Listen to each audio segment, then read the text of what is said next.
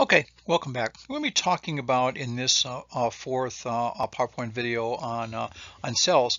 One area that we haven't really discussed much, and that's called cell division. Okay, um, and it's going to involve a little bit of DNA discussion, but we'll be talking a lot more about the specifics in regards to DNA expression and reproduction of the DNA in a later PowerPoint video. But let's just talk a little about cell division itself. Okay, and what cell division is and what occurs and so forth.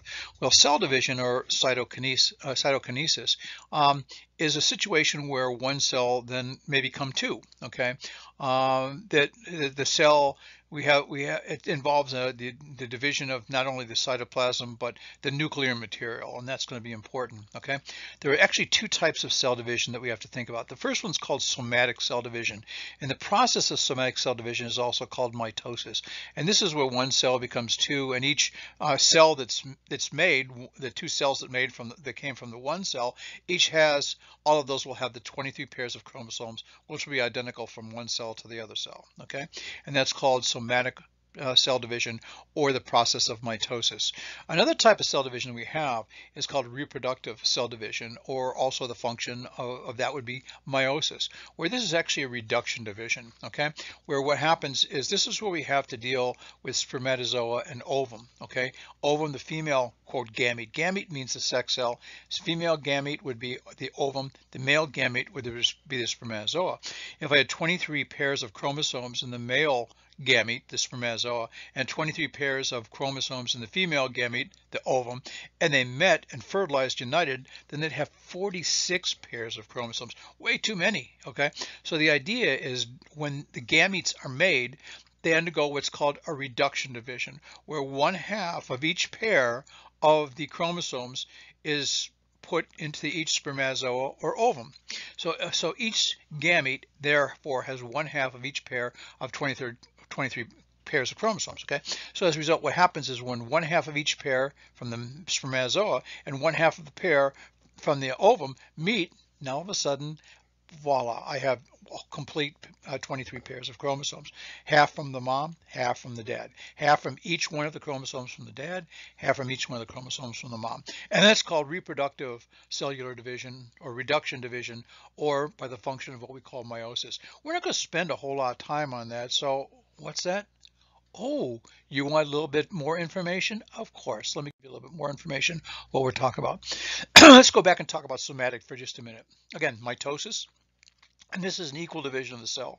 So we start out with one parent cell, and one parent cell will undergo a process where what happens, it divides and all of a sudden creates two daughter cells. If I look at those daughter cells, they have the same identical genetic information as the parent.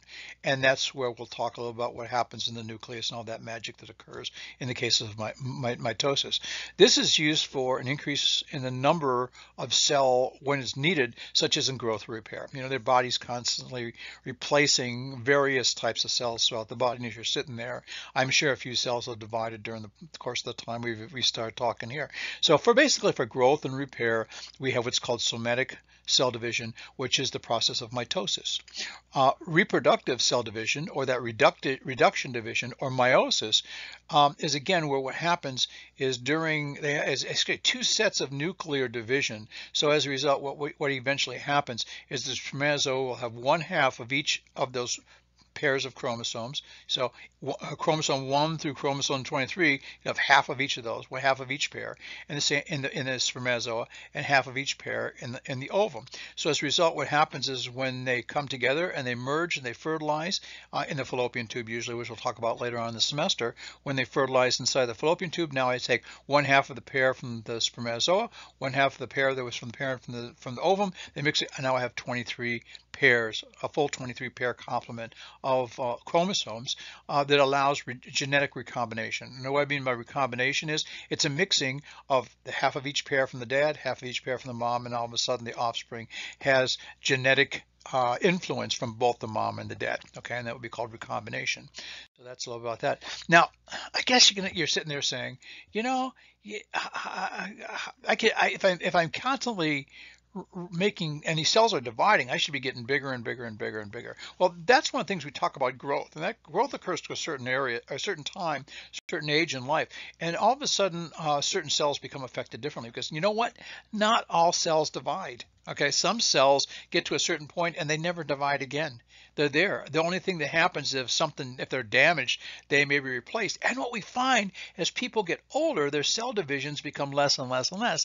And that's why certain things start to deplete as people get older, such as muscle mass. Okay, so we have what are called differentiated cells. Okay, blood cells are differentiated cells. A number of cells are called differentiated cells. And what we mean by a cell that's differentiated, it starts out as maybe a stem cell, something very early and very primitive, and as they get older, what will happen is that they go through various stages where they go from, like, you know, in a person you go from a neonate, a newborn, to an infant, to you know, a toddler, to a child, to a bratty teen, to high school, to, you know, you know, on and on and on, finally to become an adult. Well, what happens is cells do the same thing. They go through a maturation process, and during this maturation process, they finally get to sometimes to a point during this point of maturation process, which is called differentiation. So differentiation, when you see the word differentiate, that's what that means. So when we get to a certain level of differentiation, they stop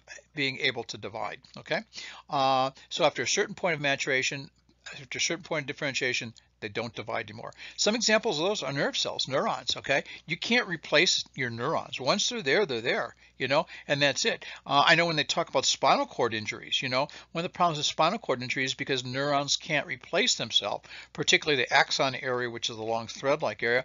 What happens is if they have a severed spinal cord because of a cervical injury or a back injury that does something to the spinal cord, you know, you result in that paralysis. And up until, you know, people start thinking, well, how can we actually get around that? You know, they're starting to talk about things like using stem cells, you know, and if they could find a way to use stem cells and put stem cells in that area where the gap is, maybe they'll be able to regenerate some nerves. They'll cross that bridge that might return some function. But neurons are one of those cells that really don't divide. Same thing with muscle, you know, skeletal muscle and cardiac muscle. Once you get to a certain point, basically what you got is what you got. The muscle cells you have now are the same muscle cells you've had for a darn long time, because they're not changing, they're not dividing, they're there. Okay, they will become destroyed over a period of time. And then what happens if they are destroyed, or if there's damage, then what happens, it's not really a division, but they actually have to find a way to make new ones from scratch, you know. So that's one thing. Also, like I said, blood cells. If I look at in the bone marrow, okay, bone marrow cells are constantly replenishing themselves, are constantly dividing in regards to what we call bone marrow stem cells. And these stem cells will have to divide. Why? Because only about 1 to 2% of my bone marrow stem cells, okay, our bone marrow cells are stem cells. About 1 to 2% of the cells in my bone marrow are stem cells. So they constantly have to be dividing to make more stem cells, because what happens, that stem cell could become a red cell, it could become a white cell, or it could become a platelet. Depends upon what the influence is. Okay, but once it gets to this red cell starts to go down this differentiation line, and the white cell starts to go down this differentiation line, and the platelet starts to go up, they can't divide anymore. Okay, so the stem cell can divide to be able to replenish the red cell, white cell, and platelet. But once I get to a certain point in that division where it's either become a red cell, white cell, or platelet, guess what? It stops dividing. Okay, so some cells don't really divide. What you have is what you have is what you got, and that's it. You know, utilize it the best way you can. On the other hand, some cells become very actively dividers, such as the gut epithelial cells, so the cells that line my esophagus and the intestines and my stomach and all those things. Those cells are replacing over and over and over and over very fast. Also, epidermal cells. We're constantly shedding cells from the outside, and the basement layer, or the bottommost layer where the epidermis starts, these cells are dividing to be able to replace what we're losing on a daily basis. So let me give you a few there. I'll flip a few cells off for you, and basically sort of gross, wasn't it? Yeah, it was. I probably shouldn't have done that. What happens is we're constantly shedding cells everywhere we're going. Okay, you go to a restaurant, guess what? You sit down there, you know, hopefully they wipe the table, because what happens is the person before you, they may have left a lot of their epidermal cells just sitting there. Okay, also those bone marrow cells have to be constantly they replace very actively, or they divide very actively.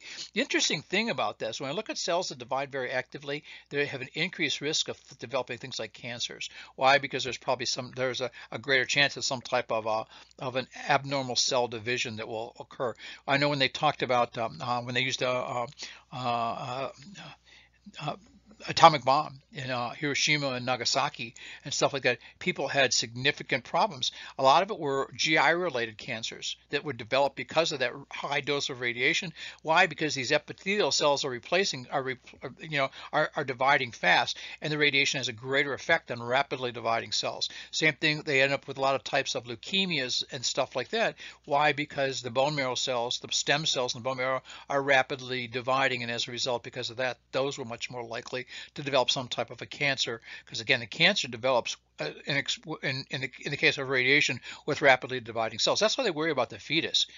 When the fetus, when a mom is pregnant and the fetus gets exposed to the radiation, the cells, because they're rapidly dividing, there's all kinds of damage that you do to those cells. Okay, so that's a little bit about who divides. If we look at this chart right here, this chart's a little bit misleading in some ways. You look at some of these cells, it says the small intestine epithelium has a turnover rate of about 2 to 4 days. Same thing with the stomach about 2 to 9 days. That's why people, when they have ulcers, if you decrease the stimulus as to why the ulcer's there, by decreasing like gastric acid and stuff like that, most of these ulcers will probably heal.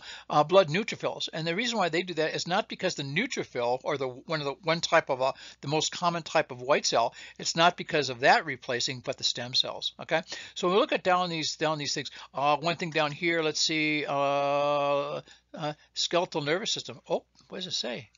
Lifetime. In other words, what you got is what you got. The lens of your eye doesn't change. The ovum.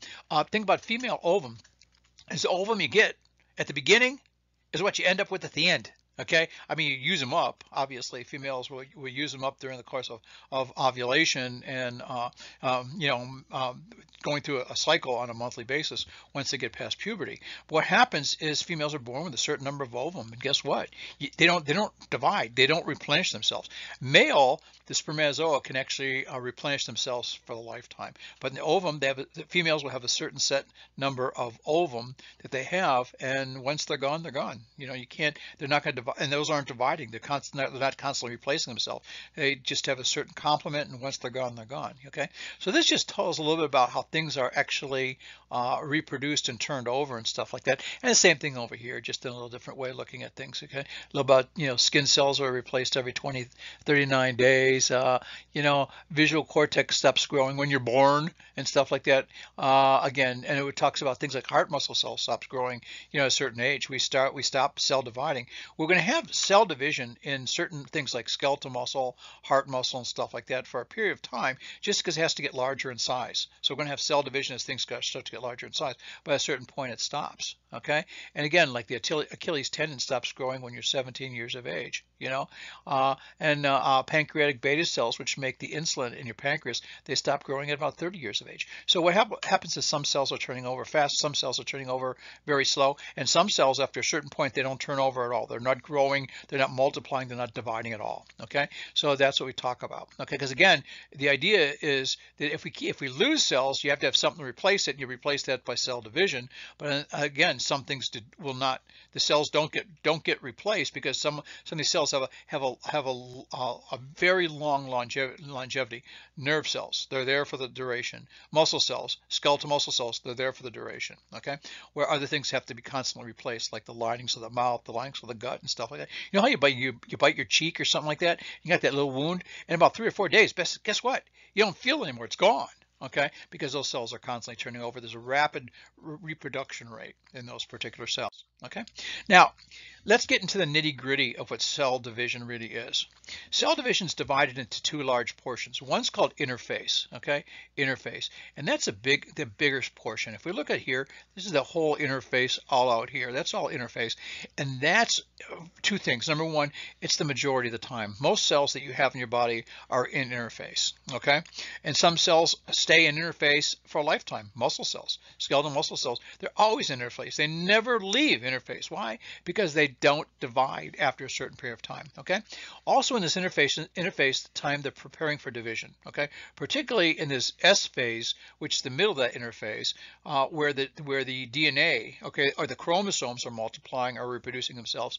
And then finally later, during this whole interface, all those little organelles that we talked about before, they're multiplying. We're making more organelles. So what happens is when we finally divide into that 2 cells, each cell will have an acceptable number of organelles. But what happens, the interesting thing about it is that, again, some interface is very long in some things, such as a lifetime in skeletal muscle and a nerve, and some things are very short in that interface, such as in that lining of the gut, you know, the intestines and stuff like that.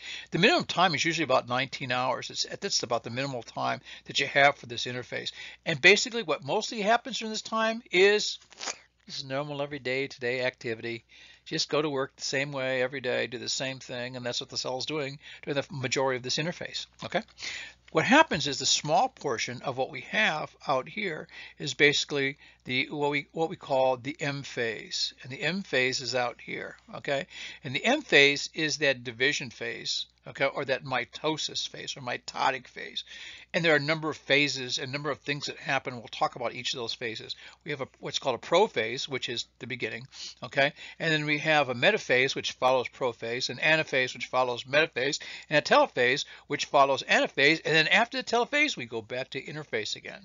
Okay, and we'll talk about each of those individually. Okay, so that's the interface, and there's my there's my M phase, or my mitotic phase. Okay, and again, if I look at this sort of like this diagram up here, it tells a little about what's going on. I could sort of divide this growth right here. Anything up in here would be interface, even though it's a smaller portion of the chart. This down here would be my M phase or my mitotic phase. A lot more things are happening, and we'll talk about each of those things, what they happen in each of those phases. Let's just talk about and break those down now to get down to the nitty-gritty.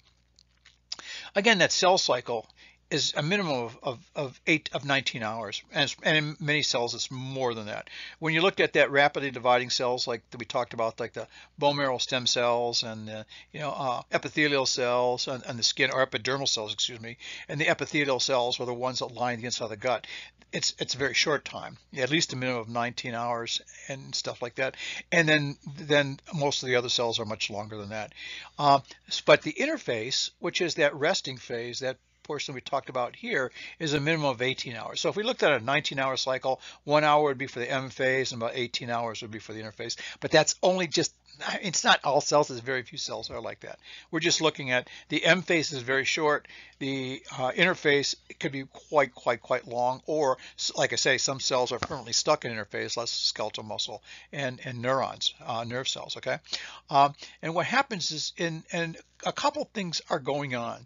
Now I'm going to let you in a little secret, okay? I want to get really close. Oop, I just dropped my pen. Okay, a couple things I want you to get really close. Let me pick up my pen here. Couple things I want you to get really close, because I want to tell you a little about this really close. Okay, we talk about the chromosomes being in that X shape. Okay, most of the time they're not.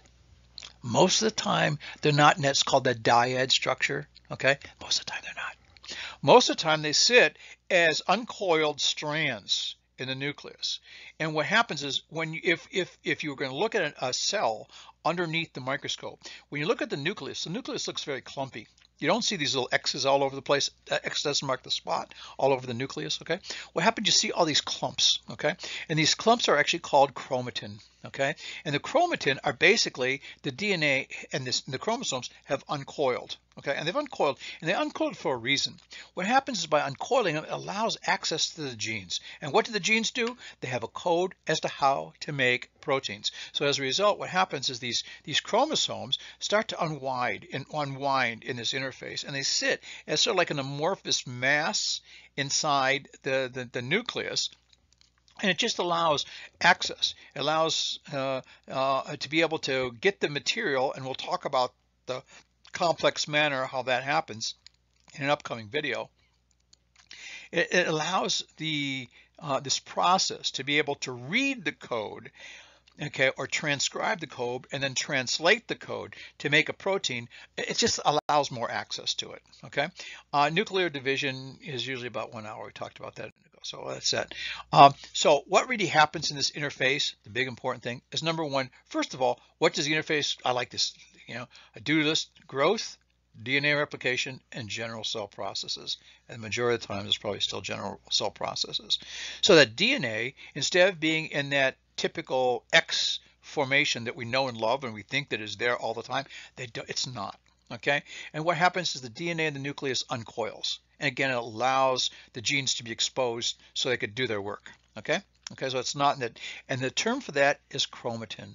The chromatin is what we see. So if you looked at the nucleus, and if I'll be in the lab, there'll be some cells that you'll see and nuclei. And if you look at the nuclei, you don't see that chromosomal X pattern, but you see sort of like a clumpy, clumpy thing in there.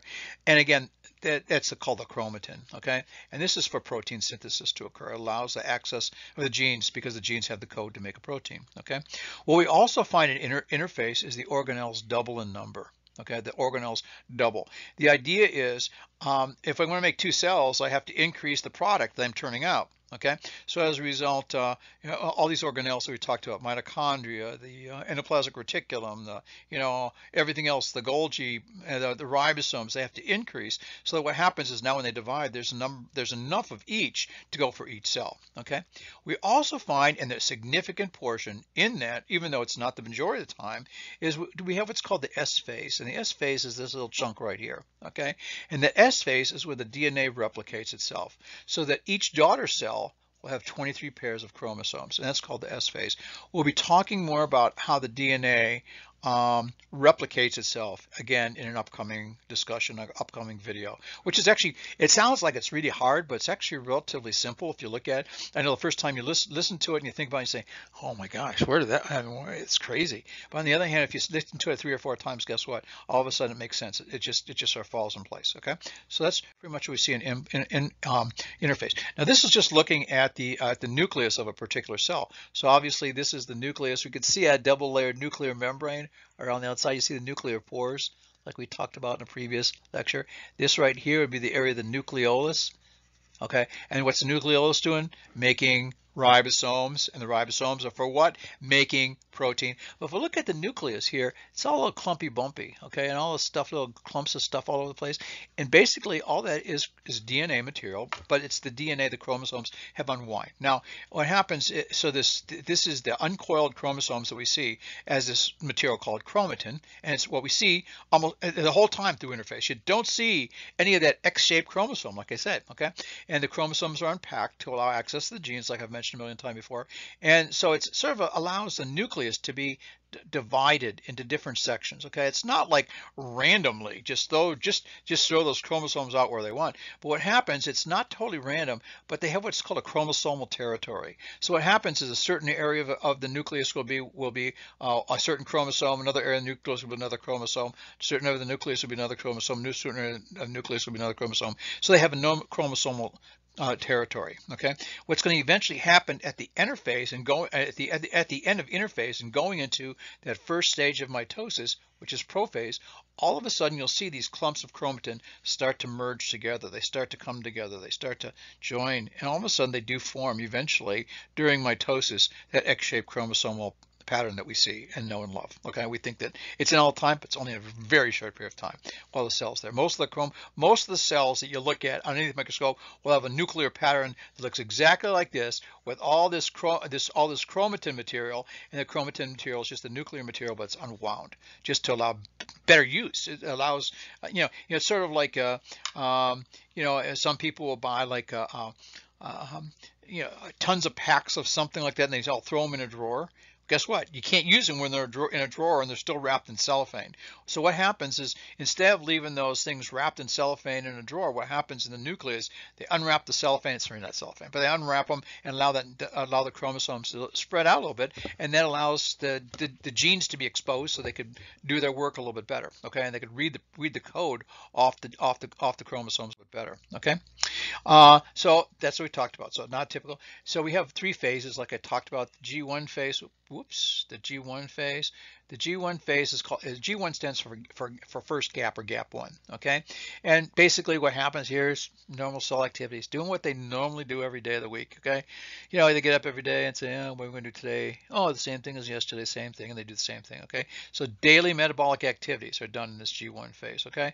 And again, what happens is nerve and muscle cells, like I talked about before, these differentiated cells, what happens is they never leave this phase. They like this phase. They say, hey, you know what? I'm happy being like this, and they never leave this, okay? And what happens if there is a damage to something like that, stem cells will go to that area to be able to make some new cells. So basically, they stay in that for their entire lifetime, just about, okay? So that's called the G1 phase, okay? S phase is the period of DNA synthesis or replication.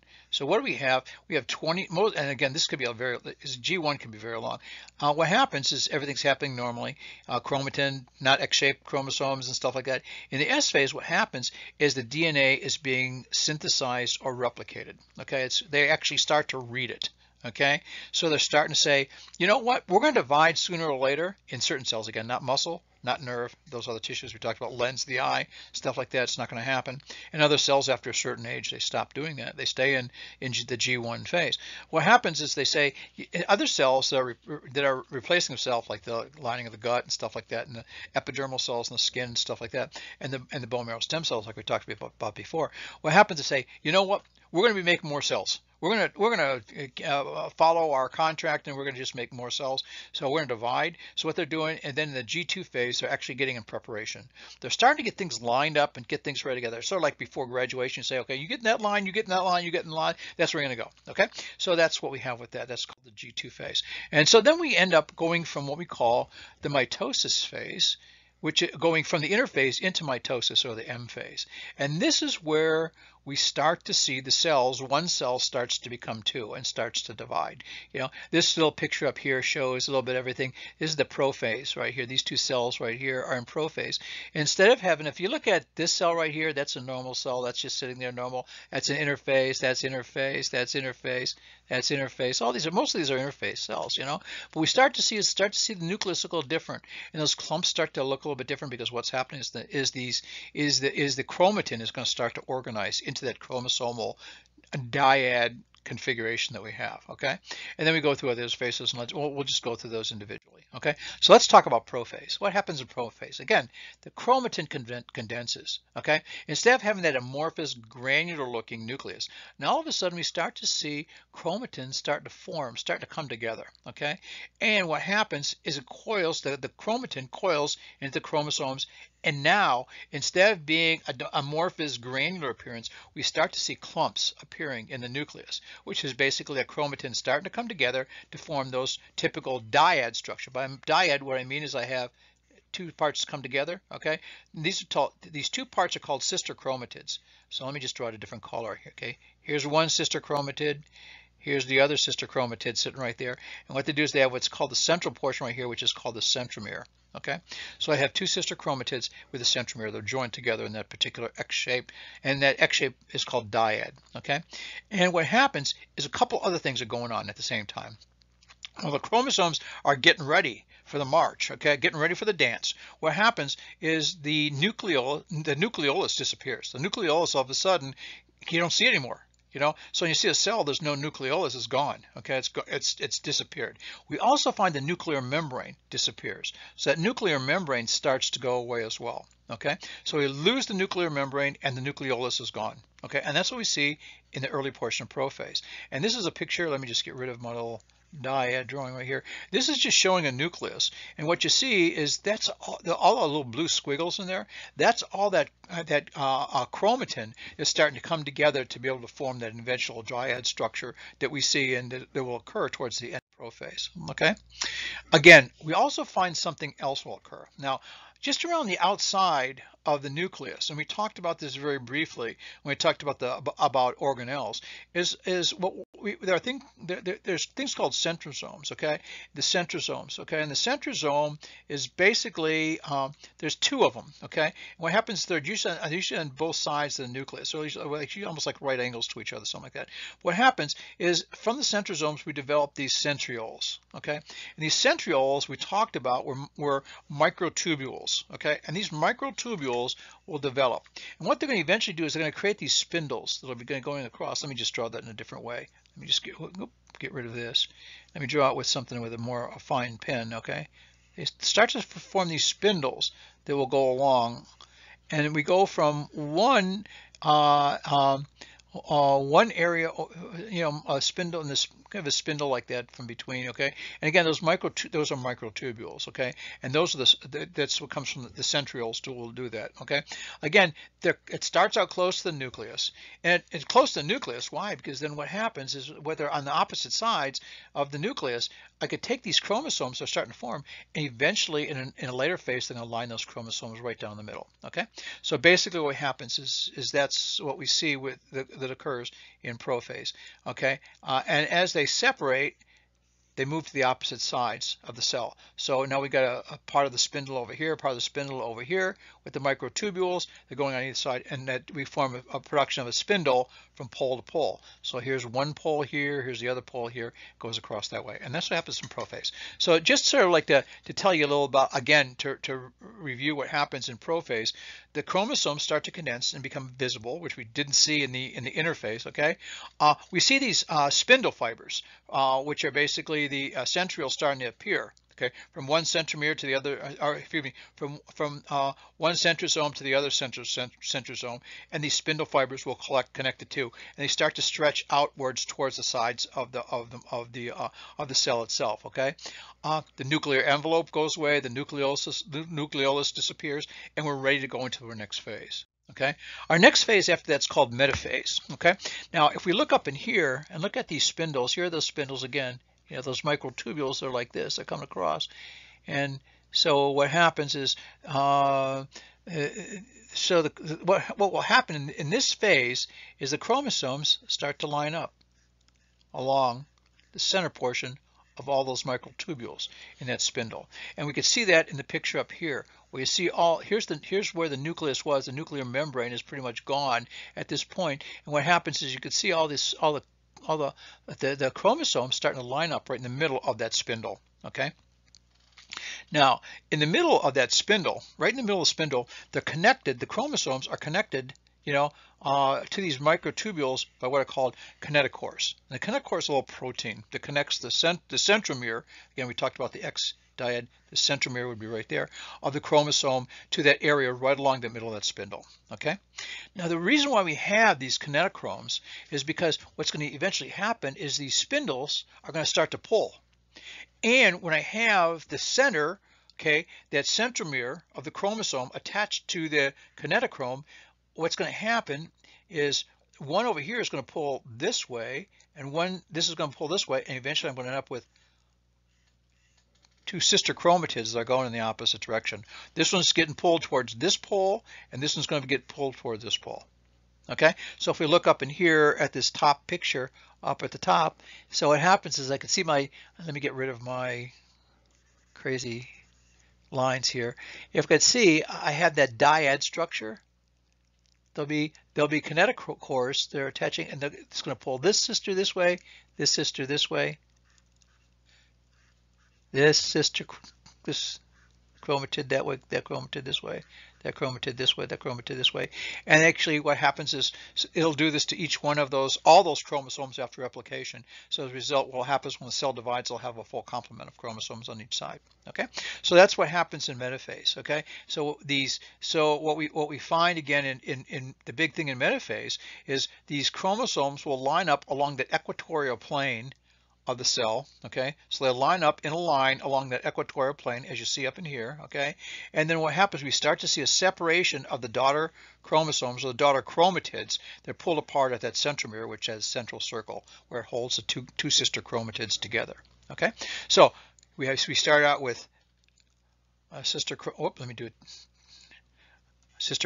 here, sister chromatid here, okay?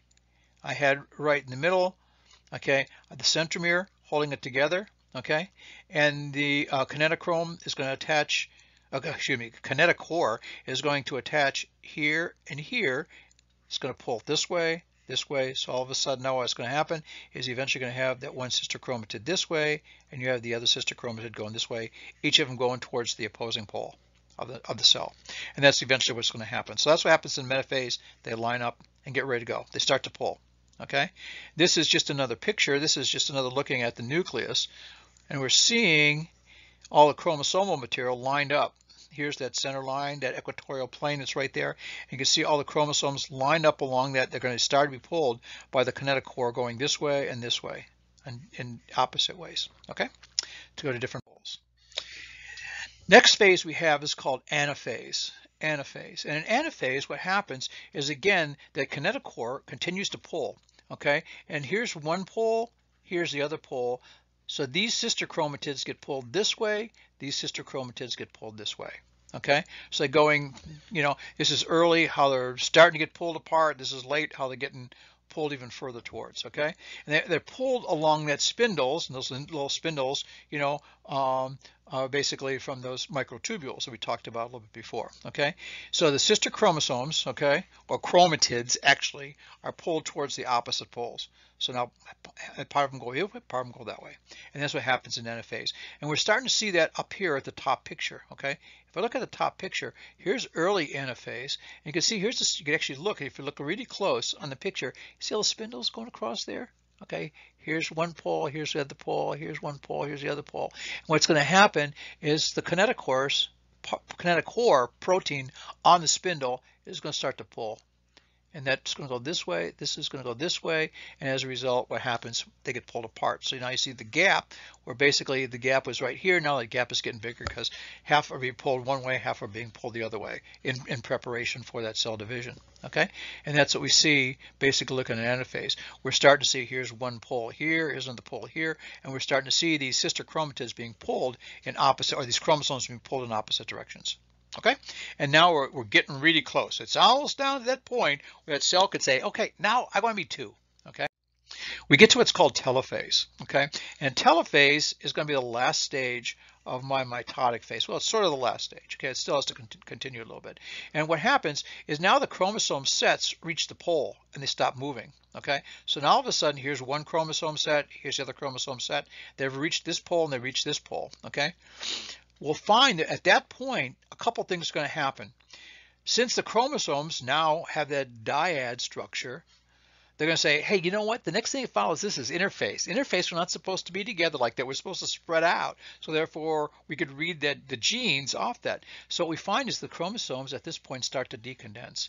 And they start to look more like the chromatin that we found earlier on, okay, in the interphase period of time. So what happens, a nuclear membrane starts to form, the nucleolus reforms, okay. Now I have two nuclei. The cell is still not totally divided. I'll have a nucleus here, I'll have a nucleus here, a nucleolus will form inside each of the nuclei, the nuclear membrane starts to form, and the chromosomes say, okay, now I'm where I'm supposed to be. Let's start to decondense. So those chromosomes decondense, again become chromatin threads. We'll look at that granular material inside the nucleus. The mitotic spindle, all those microtubules, will break down, and then we continue into that cell division. Okay, so we've gone from one thing to the next, and that's what it looks like now. Here's basically now the nucleus is starting to reform here, nucleus is starting to reform here, but it's not that clumpy material, it's sort of, or not that linear material or the chromosome material, but more of a clumpy appearance that's very typical of the chromatin that we talked about earlier. Okay, and that's what we're going to see in telophase.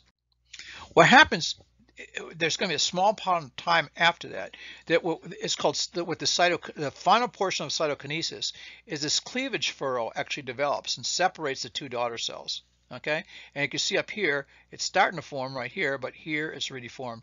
Now, one cell has become this cell and has become this cell, and they're divided because this cleavage furrow continues. What happens next?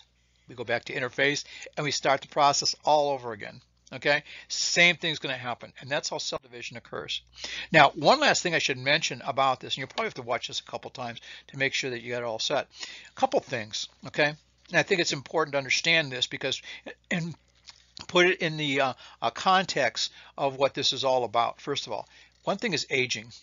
It's a near and dear subject to me. You probably say. What happens is we find some changes. Okay, what happens is that some of the cross linkages of proteins start to change. Okay, so as a result, maybe we're not quite as good as we were.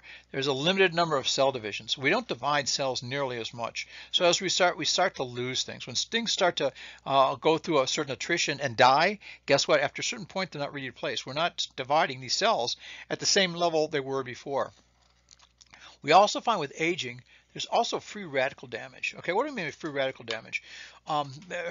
We talked about this in one of our very, very, very early, probably the first video.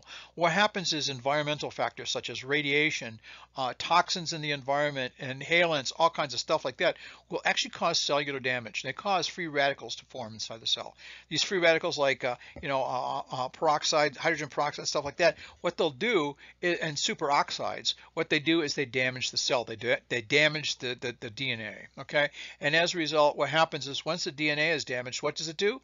It means that some of those cells that have the DNA that's damaged, they don't produce the protein that they're supposed to. So therefore, they're a big mistake.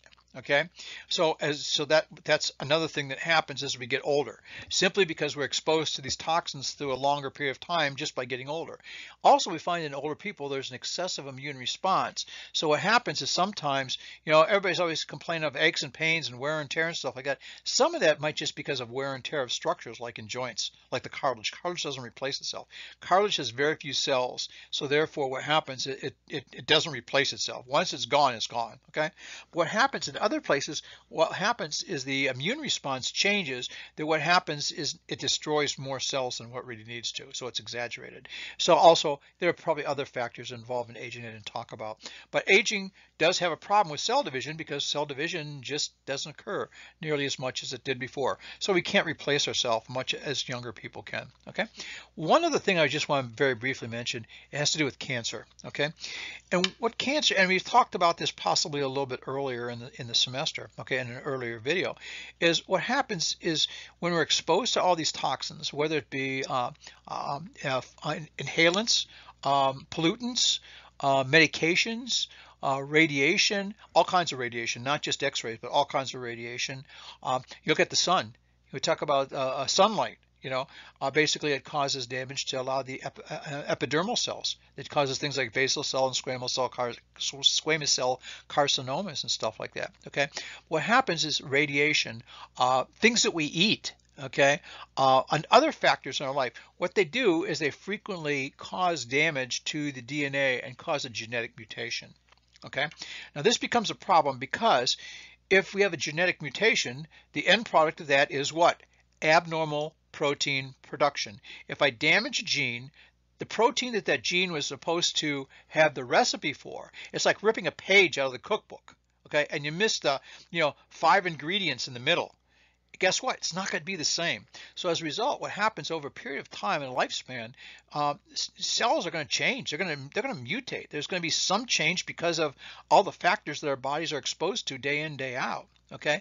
As a result, these genetic mutations result in abnormal proteins that are produced where that area of mutation will be in the chromosome. Okay. So that could either be disease or it could actually cause certain types of cancers. Typical example, in breast cancer, I think I mentioned this before, but I'll mention it again. It's not just in breast cancer, there are other cancers, but we have two genes, they're BRCA1 and BRCA2 genes, and these genes are surveillance genes. And what they do is they produce proteins that surveil the body for abnormal cell divisions. And when there's abnormal cell divisions, what happens is these proteins that are produced have the option of doing one of two things. Either repairing the abnormal mutation, okay, and getting it back on track so we can make normal protein again, or destroying the cell if it can't. What happens is we find mutations that occur in the BRCA1 and BRCA2 genes, therefore the surveillance system goes to pot.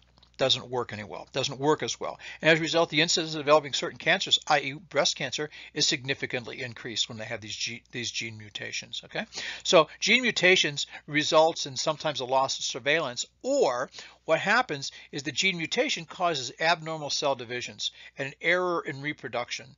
Okay, and if these errors in reproduction are not repaired or destroyed by body surveillance cells, it results in uncontrolled cell division. Guess what cancer is? Cancer is uncontrolled cell division. When they look at cancer cells underneath the microscope, not only cancer cells look primitive, they don't look like they're normal cells like they should be. They look like they were way back. Again, cells go through a series of maturation. They look like an earlier type of cell that's not working, and those cells don't work.